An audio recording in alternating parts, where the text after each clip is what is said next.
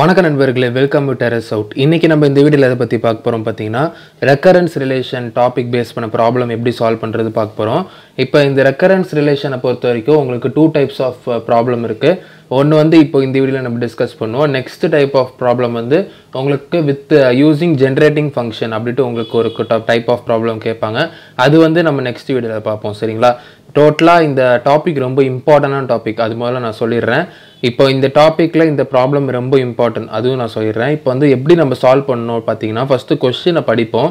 Find the solution to the recurrence relation அப்படி சொல்லி ஒரு ஈக்குவேஷன் கொடுத்துட்டாங்க. வித் த இனிஷியல் கண்டிஷன் அப்படி சொல்லி உங்களுக்கு conditions a0 a1 a2 to மூணு வேல்யூஸ் கொடுத்துருக்காங்க. சரிங்களா? இப்போ வந்து நம்ம என்ன பண்ணுவோம் அப்படி பார்த்தீங்கன்னா ஃபர்ஸ்ட் இந்த ப்ராப்ளம் பொறுத்த வரைக்கும் recurrence relation அப்படிட்டு பார்த்தாலே உங்களுக்கு வித் ஜென்ரேட்டிங் ஃபங்க்ஷன் ஏதாவது இருக்கா பாருங்க. ஜென்ரேட்டிங் ஃபங்க்ஷன் இல்லைன்னா ஒன்லி ரெக்கரன்ஸ் ரிலேஷன்னா இப்போ நம்ம சால்வ் பண்ணுற மாதிரி தான் நம்ம பண்ணணும். சரிங்களா? என்னெல்லாம் பண்ணுவோம் பார்த்தீங்கன்னா ஃபஸ்ட்டு வந்து ரூட்ஸ் கண்டுபிடிப்போம். ரூட்ஸ் கண்டுபிடிச்சிட்டு ஒரு ஃபார்முலா இருக்குது. அந்த ஃபார்முலாவில் நம்ம அந்த ரூட்ஸை சப்ஸ்டியூட் பண்ணி அந்த ஒரு இண்டிவிஜுவல் வேல்யூஸ் கண்டுபிடிச்சு ஃபைனலாக அந்த இண்டிவிஜுவல் வேல்யூஸை ஃபார்முலாவில் சப்ஸ்டியூட் பண்ணி ஆன்சரை டிரைவ் பண்ணுவோம். இதுதான் டோட்டல் ஸ்டெப்ஸ். சரிங்களா? ஜஸ்ட் ஓவர் வியூ கொடுத்துட்டேன். இப்போ நீங்கள் ப்ராப்ளம் கவனிக்கும் போது உங்களுக்கு இன்னும் நல்லா புரியும். ஃபஸ்ட்டு எதாக இருந்தாலுமே கிவன் எழுதிக்கோங்க. கிவன் வந்து அப்படியே நீங்கள் அந்த ஈக்குவேஷன் அப்படியே எழுதிக்கோங்க. இப்போ இந்த ஈக்குவேஷனை பார்த்தீங்கன்னா உங்களுக்கு வந்து an equal to 6an n-1 sorry 6an - 1 minus 11an - 2 plus 6an - 3. சரிங்களா? இந்த ஈக்குவேஷனை பார்த்தீங்கன்னா உங்களுக்கு n n-1 n-2 n-3 அப்படியே உங்களுக்கு இன்க்ரீஸ்லேருந்து டிக்ரீஸ் ஆகுது. எப்படி நான் சொல்கிறேன் அப்படி பார்த்தீங்கன்னா இப்போ n equal to ஒரு 1 டு சப்ஸ்டியூட் பண்ணுங்கள். 1 தான் 4 டு சப்ஸ்டியூட் பண்ணிங்கன்னா 4, அப்புறம் 4 - 1 3 4 - 2 அப்புறம் 4 - 3 1. அதுமாதிரி உங்களுக்கு இன்க்ரீஸ்லேருந்து டிக்ரீஸ் ஆகுது. அதனால் இப்போ இந்த a பவர் n தான் உங்களுக்கு இன்க்ரீஸ் இன் வேல்யூவா. அதனால் இந்த டிக்ரீஸான இருக்கிற வேல்யூஸ் எல்லாமே இந்த சைடு கொண்டு வந்துருங்க. இந்த சைடு கொண்டு வந்தால் உங்களுக்கு என்ன வரும்? இந்த ப்ளஸ் 6 an - 1 வந்து உங்களுக்கு இந்த சைடு வந்தால் -6 an - 1 வரும். இது 11 an - 2 -11 வந்து உங்களுக்கு +11 ஆகும். இது +6 an - 3 வந்து இந்த சைடு இருந்துச்சுன்னா உங்களுக்கு -6 an - 3 வரும். கரெக்டாக? இப்போ வந்து அதுதான் நம்ம பண்ண போகிறோம். Now using the characteristic equation, அதாவது கேரக்டரிஸ்டிக் ஈக்குவேஷன் ஃபார்ம் பண்ணுறதுக்கு நம்ம ஃபஸ்ட்டு இப்போ நான் சொன்ன ஃபார்மில் எழுதிடுங்க. இப்போ நான் சொன்ன ஃபார்மில் எழுதிட்டு உங்களுக்கு வந்து டோட்டலாக உங்களுக்கு எத்தனை வேரியபிள்ஸ் இருக்குது, உங்களுக்கு 1 2 3 4, அதாவது வேரியபிள்ஸ்னால் ஏ டேர்ம்ஸ் எத்தனை இருக்குது, 1 2 3 4 இருக்கா? அப்போ 4 இருந்ததுன்னா எப்போயும் 4 - 1 3 அப்படி எடுத்துக்கோங்க. 3 எடுத்துக்கிட்டு எதுக்கு எடுக்கிறோம் அப்படி பார்த்தீங்கன்னா உங்களுக்கு இந்த ஈக்குவேஷன் ஃபார்ம் பண்ணுறதுக்கு தான். ஆர் பேஸ் பண்ணி ஒரு ஈக்குவேஷன் ஃபார்ம் பண்ணுவோம். அதில் பவர் வேல்யூ வந்து க்யூபில் ஆரம்பிக்கணும். ஏன்னா உங்களுக்கு 4 டேர்ம்ஸ் இருக்குது. 4 - 1 3. சரிங்களா? அதனால் r³ - 6r² + 11r - 6 = 0. எதனால் அப்படி ஃபார்ம் பண்ணோம் பார்த்தீங்கன்னா கேரக்டரிஸ்டிக் ஈக்குவேஷன் இப்படி தான் ஃபார்ம் பண்ணி நம்ம வந்து ரூட்ஸ் கண்டுபிடிப்போம். ஆரோட ரூட்ஸ் என்னெல்லாம் அப்படி கண்டுபிடிப்போம். இப்போ ஆர் பார்த்தீங்கன்னா உங்களுக்கு வந்து r³ இருக்குது. அதனால் 3 ரூட்ஸ் கண்டுபிடிக்கணும். சரிங்களா? இப்போ வந்து உங்களுக்கு சப்போஸ் இந்த ப்ராப்ளம் வந்து உங்களுக்கு இந்த டேர்ம் இந்த லாஸ்ட்டு -6an - 3 இல்லைன்னா உங்களுக்கு எப்படி நீங்கள் வந்து இந்த ஆர் ஈக்குவேஷன் எழுதுவீங்க, கேரக்டரிஸ்டிக் ஈக்குவேஷன் எப்படி எழுதுவீங்க அப்படின்ட்டு நீங்கள் சொல்லுங்க பார்ப்போம். ஃபஸ்ட்டு எப்படி எழுதுவோன்னா r² - 6r + 11 அப்படின்ட்டு எழுதுவோம். சரிங்களா? இங்கே எக்ஸ்ட்ரா -6னால எப்பவுமே நான் சொன்னேன், இப்போ இந்த வேல்யூ இல்லைன்னா உங்களுக்கு 3 - 1 2, அதனால் உங்களுக்கு r² அனுப்போம். இங்கே வந்து 4 இருக்கிறதுனால உங்களுக்கு 4 - 1 r³ 3, அதனால் அவங்களுக்கு r³ ஆரம்பித்து நம்ம வந்து அப்படியே அந்த நம்பர்ஸ்லாம் அப்படியே எழுதுறோம். சரிங்களா? இப்போ வந்து இந்த ஈக்குவேஷன் ஃபார்ம் பண்ணி முடிச்சோடனே நம்ம ஆர் வேல்யூ வந்து இப்போ என்ன ஆர் வேல்யூ சப்ஸ்டியூட் பண்ணால் உங்களுக்கு 0 = 0 அப்படின்ட்டு வரும். இப்போ இந்த இடத்துல என்ன நம்ம வேல்யூ போட்டால் உங்களுக்கு வந்து லெஃப்ட் சைடும் 0 = ரைட் சைடு 0 வரும். பார்த்தீங்கன்னா உங்களுக்கு 1 சப்ஸ்டியூட் பண்ணால் உங்களுக்கு இந்த லெஃப்ட் சைடு வேல்யூஸ் ஆர் இருக்கிற இடத்துல 1 சப்ஸ்டியூட் பண்ணால் உங்களுக்கு 0 கிடச்சிரும்.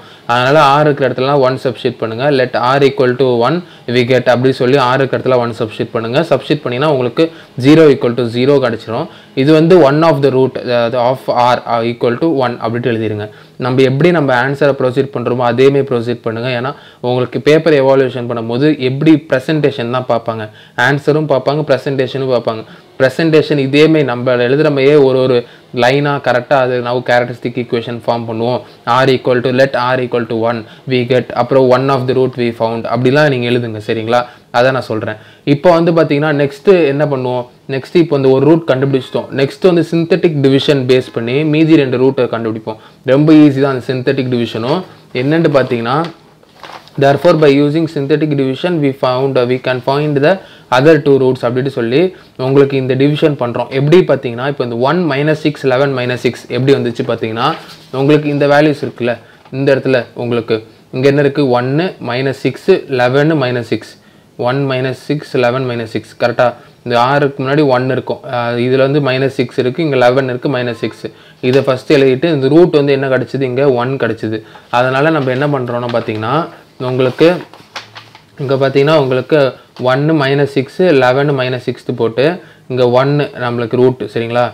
இப்போ வந்து இங்க 0 சப்ஸ்டிட்யூட் பண்ணிட்டு 1 * 0 1 இப்போ திருப்பி இந்த 1 இங்க போயிடும். இப்போ வந்து 1 * 1 5 சாரி இந்த 1 இங்க வந்துரும். இப்போ 1 - 6 வந்து -5. இப்போ இந்த 5 இங்க போயிடும். 5 -5 * 1 வந்து உங்களுக்கு -5 அதனால இங்க 5. அதுக்கு அப்புறம் இப்போ பாத்தீங்கன்னா மைனஸ் பண்ணா உங்களுக்கு வந்து 6 6 * 1 6 அதனால உங்களுக்கு -6 + 6 0. இப்போ இங்க 0 வரும் சரிங்களா. கண்டிப்பா 0 வந்துரும் சரிங்களா. இப்போ 0 இங்க வராடா நீங்க கண்டிப்பா ஏதோ ஒரு ஸ்டெப் நீங்க தப்பு பண்ணிருக்கீங்கன்னு அர்த்தம். ஒன்னு இந்த क्वेश्चनல இப்போ எடுத்து இந்த ஈக்குவேஷன்ல இருந்த வேல்யூஸ்ல எழுதுறது நீங்க தப்பு பண்ணிருப்பீங்க. அப்படி இல்லனா நீங்க வந்து இந்த ரூட் வந்து தப்பா எழுதிருப்பீங்க சரிங்களா. ரூட் வச்சு தான் நம்ம வந்து டிவிஷனே பண்றோம். ரூட்டும் இந்த வேல்யூஸ் கரெக்ட்டா ப்ளஸ் மைனஸ்லாம் கரெக்ட்டா பார்த்து போடுங்க சரிங்களா. இப்போ அது பண்ணி முடிச்ச உடனே உங்களுக்கு நெக்ஸ்ட் உங்களுக்கு ரூட்ஸ் கிடைச்சிரும். எப்படி கிடைக்கும் பாத்தீங்கன்னா ஈக்குவேஷன் ஃபாலோ பண்ணலாம். ஈக்குவேஷன் நம்ம ஃபார்ம் பண்ணலாம். இதுல பாத்தீங்கன்னா உங்களுக்கு 3 வேல்யூஸ் இருக்கு. அப்ப வந்து r2 அதாவது 3 வேல்யூஸ்னா 3 - 1 2 அப்ப வந்து r டேர்ம் வந்து ஸ்கொயர்ல இருந்து ஆரம்பிக்கும். r2 - 5r + 6 = 0. இப்போ வந்து ஃபேக்டரைசேஷன் பண்ணனும். ஃபேக்டரைசேஷன் மல்டிப்ளை பண்ணா 6 வரணும். உங்களுக்கு ஆட் பண்ணா -5 வரணும். அப்போ வந்து பாத்தீங்கன்னா -5 +6 தான் இருக்கு. அதனால +6னால மைனஸ் போட்டா உங்களுக்கு +5 கிடைக்கும். அதனால நம்ம வந்து சாரி -5 கிடைக்கும்.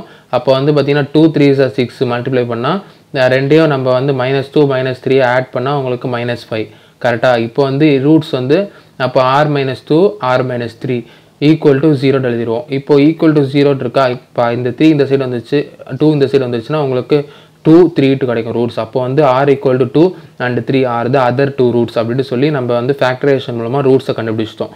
இப்போ ரூட்ஸை கண்டுபிடிச்ச பிறகு நம்ம நெக்ஸ்ட் என்ன பண்ண போறோம் பாத்தீங்கன்னா உங்களுக்கு 3 ரூட்ஸ் கண்டுபிடிக்க சொன்னேன். ஏன்னா நம்ம ஃபர்ஸ்ட் ஈக்குவேஷன் வந்து r³ கரெக்ட்டா r³ தான் நமக்கு கிடைச்சது.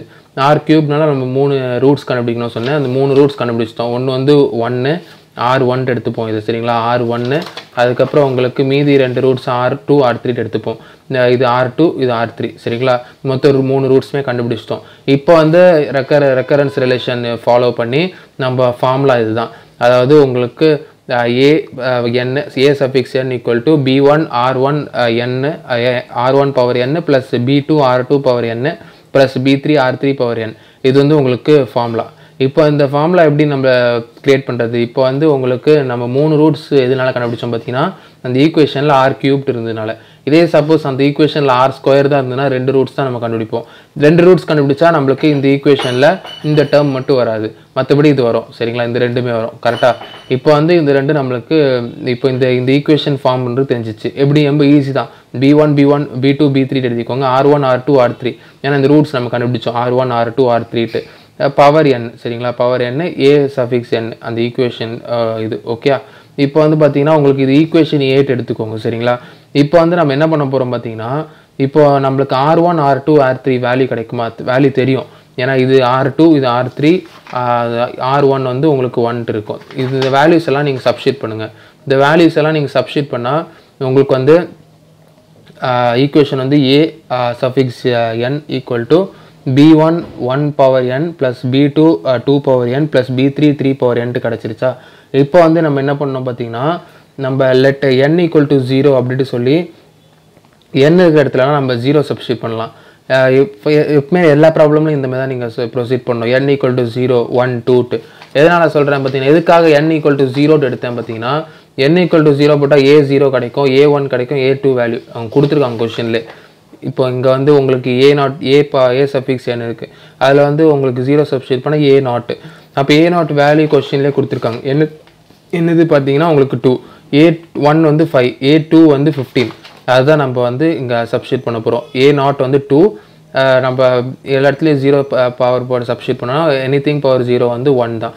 அப்போ வந்து உங்களுக்கு எல்லாமே 1 ஆயிரும். அப்போ வந்து b1 + b2 + b3 கிடச்சிரும். சரிங்களா? இப்போ n = 2 நம்ம சப்ஸ்டியூட் பண்ணுவோம். இது ஈக்குவேஷன் 1 எடுத்துக்கோங்க. n = 2 to substitute n = 1 to substitute பண்ணோன்னா இந்த 1 பவர் 1, 2 பவர் 1, 3 பவர் 1. இங்கே a1 வந்து உங்களுக்கு வேல்யூ என்ன கொடுத்துருக்காங்க கொஸ்டினில், a1ஓட வேல்யூ வந்து 5. ஓகே, a1ஓட வேல்யூ வந்து 5, a2 வந்து 15. a1 வந்து உங்களுக்கு 5 டு சப்ஸ்டியூட் பண்ணுவோம், 5a. அதுக்கப்புறம் உங்களுக்கு இங்கே 1 தான், b1 ப்ளஸ் இங்கே 2 பவர் 1 வந்து 2, அப்போ 2b2 ப்ளஸ் 3 பவர் வந்து 3, அப்போ 3b3. இது வந்து ஈக்குவேஷன் 2 எடுத்துக்கோங்க. சரிங்களா? இது ஈக்குவேஷன் 2 எடுத்துக்கோங்க.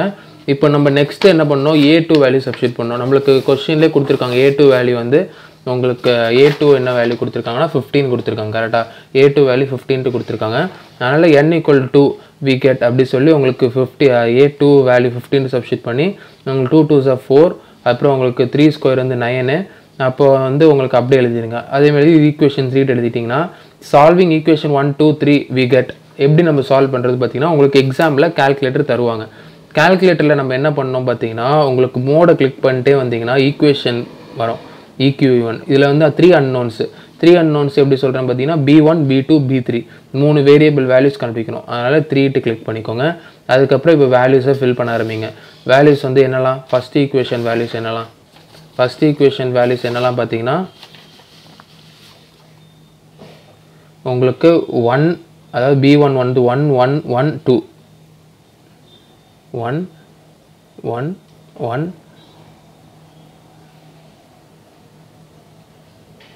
2. ஓகே, இப்போ வந்து செகண்ட் ஈக்குவேஷன் வேல்யூ என்னது, 1 2 3 5 1 2 3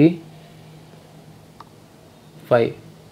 இப்போ வந்து தேர்ட் ஈக்குவேஷன் வேல்யூஸ் என்னெல்லாம் நம்மளுக்கு கிடச்சிது. தேர்ட் ஈக்குவேஷன் வேல்யூஸ் என்னெல்லாம் பார்த்தீங்கன்னா உங்களுக்கு 1 4 9 15 1 4 9 15 ஈக்குவல் டு பண்ணிங்கன்னா உங்களுக்கு எக்ஸ் ஒயிட் கிடைக்கும். நம்ம அது வந்து b1 b2 b3.